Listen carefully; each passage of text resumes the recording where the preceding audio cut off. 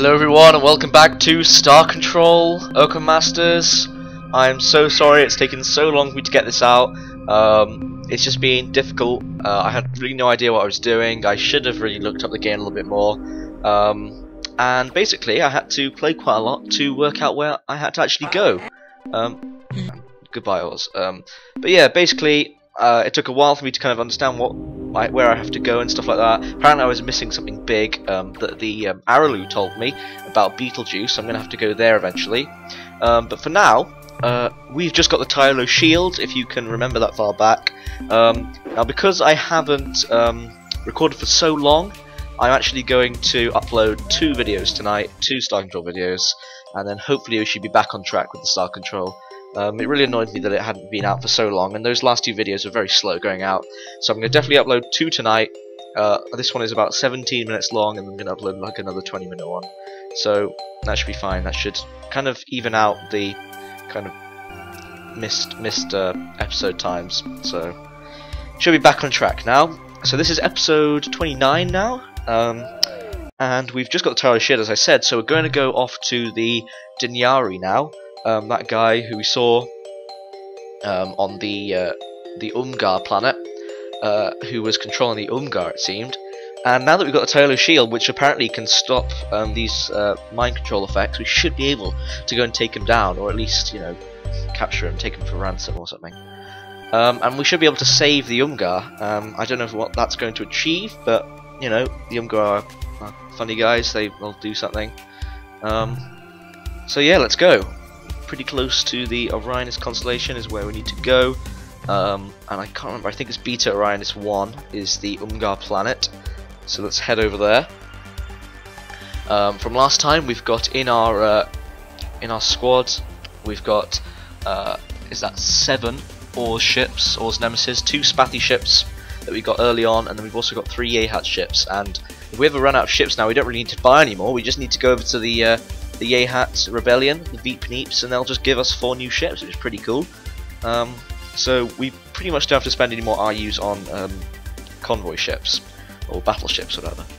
So here we go, we're at the right star, lots of Umgar flying around, and we'll just make a beeline for planet 1 of Beta Orionis. Let's see what happens.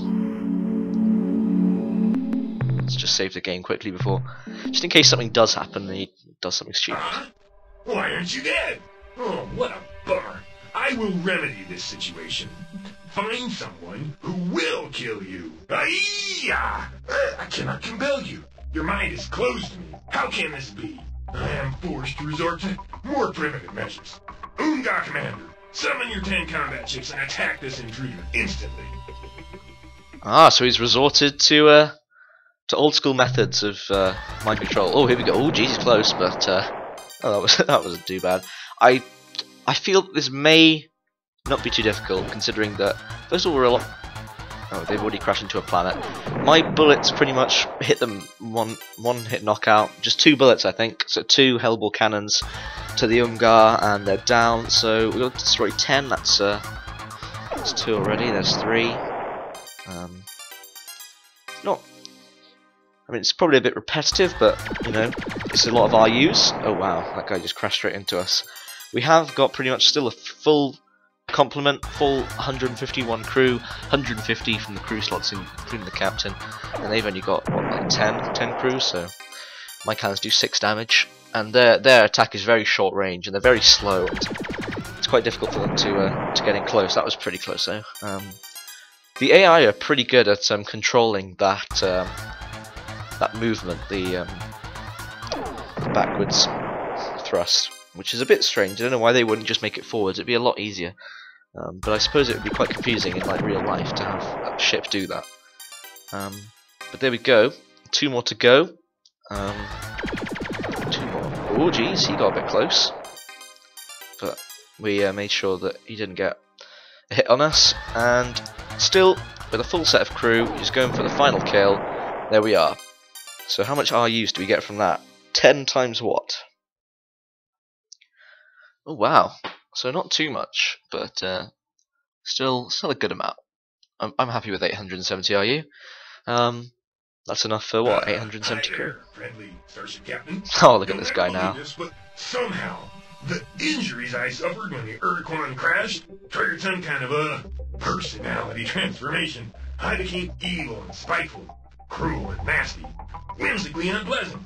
You may have also noticed I gained some kind of temporary psychic powers. Well, I just want to let you know I'm cured, Captain. I don't know exactly how, but when you were fighting those Unga ships, a chunk of the ceiling fell down on my head and gave me quite a whack. Ouchie, oochie, it still hurts. When I awoke, the universe had ceased to be the dark and hostile place I had previously thought it to be. Instead, I was overwhelmed, yes, even awed by the beauty and perfection of it all. I also discovered that I had completely lost those wicked mental powers and can now look forward to a new life filled with happiness, butterflies, and goodwill for all. Your job is done, Captain. You have saved me. Now you can safely remove your safety protection device and leave. Thank you, thank you, thank you. Hey, why are you looking at me like that, Captain? Don't you believe me? You question my word? Okay, so I was lying. Big deal. So what? Boy, are you a pain. Do you know that? What do you want from me? My life? Oh, you do? Well, as an alternative, let me make this little suggestion. If you don't kill me, I'll help you do whatever you wish. Is it a deal, Captain? What kind of deal, Dinyari? I don't trust this guy for some reason. I wonder why. I get the basic idea. You want to overthrow the Ur-Quan. Bravo! Good idea. Way to go. I, too, wish to see the Ur-Quan beaten, humiliated, destroyed, and I alone possess the unique ability that will help you achieve your goal. I can use my psychic powers to temporarily distract the Ur-Quan, confuse him for a few seconds. Presumably, you will use this moment to strike a lethal blow against the Ur-Quan. Such a plan cannot fail, Captain. We must see to that. Alright then, but any tricks and you'll be sucking vacuum. No tricks, Captain. No tricks. I fear you cruelly misjudge me. I'm on your side now. Together, we will make a great team, Captain. This day, this moment, shall go down forever in the history of our galaxy. I am coming aboard your ship now. I will make a nest in the pressurized section of your ship's hold. When you wish to talk with me, I will be there. So, we've got the Dinyari on board, but I wonder what the Ungar think of us now. Let's just re-enter the planet and see if they have anything to say. Hail, hail, human bird. Great hero has returned. Oh, my ribbons quivering. Just looking at him on monitor. What smile. What sparkling eyes. What nice bony structure. He one who has saved us from mental compulsion of evil document. Hail, hail, hail, oh great hero, we greatly speak to us, how we reward. So first of all, we've definitely noticed that their speech is like a lot more fluent. They did seem a bit strange at first. Let's see, what options have we got? Last one, that's good. All the secrets. Secrets? You want secrets? Our secrets? Oh, you made fatal mistake, human! Good joke, huh? Scared you? Sure, we'll tell our secrets. Now let me see. What are secrets?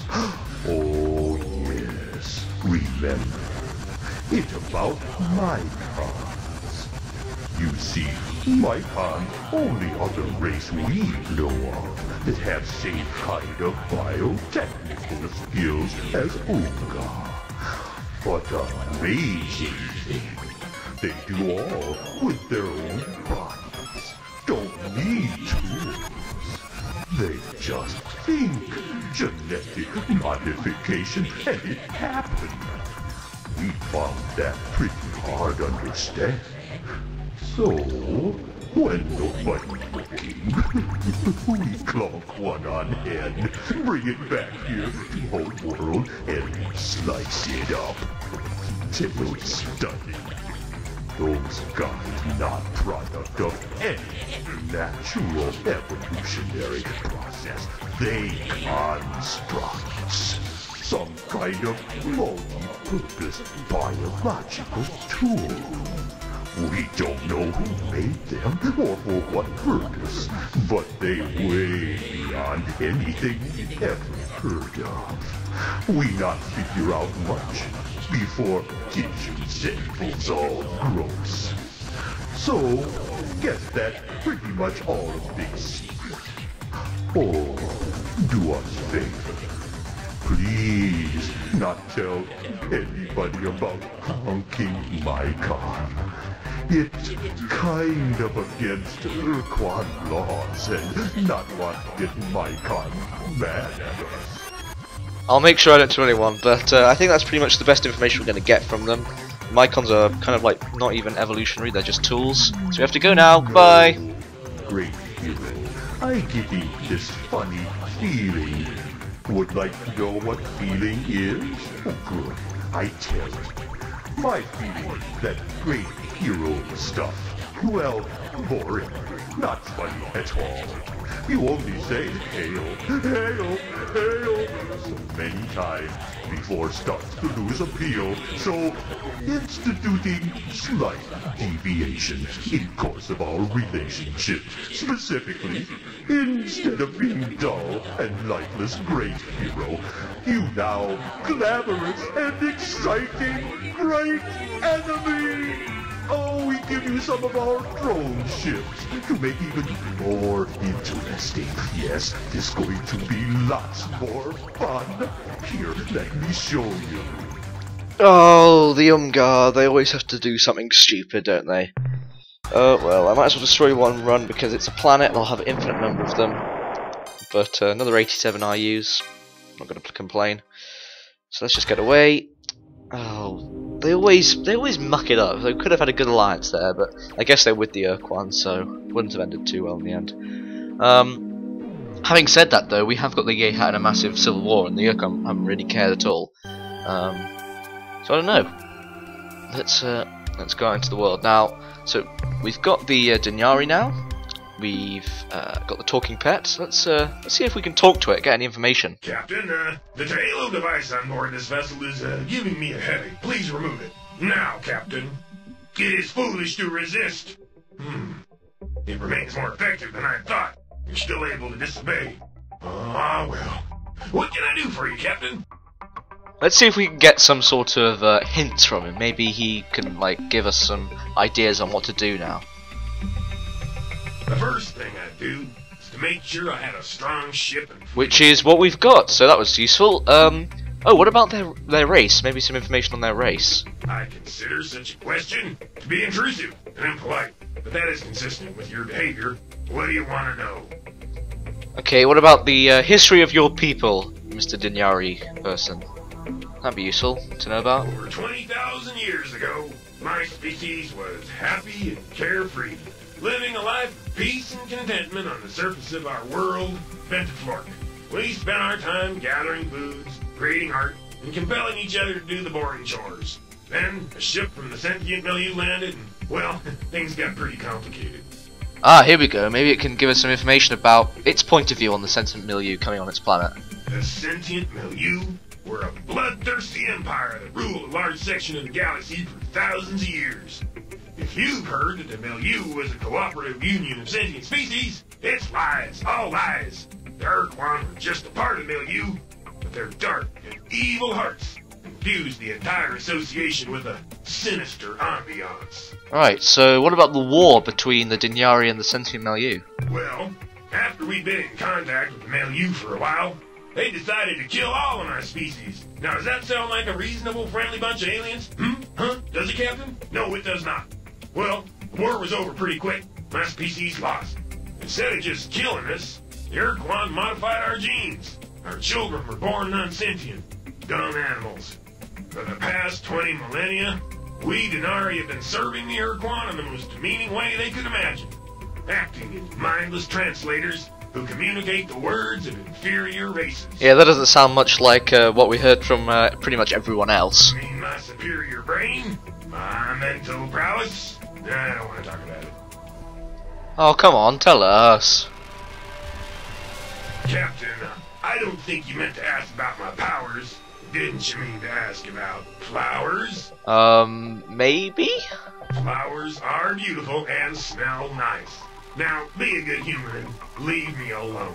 Okay, fine, the conversation was getting boring anyway. Excellent idea, Captain. You must have a great deal of work to attend to. Goodbye. So, we didn't really get much out of him at all. He was quite reluctant to say anything, or at least anything truthful.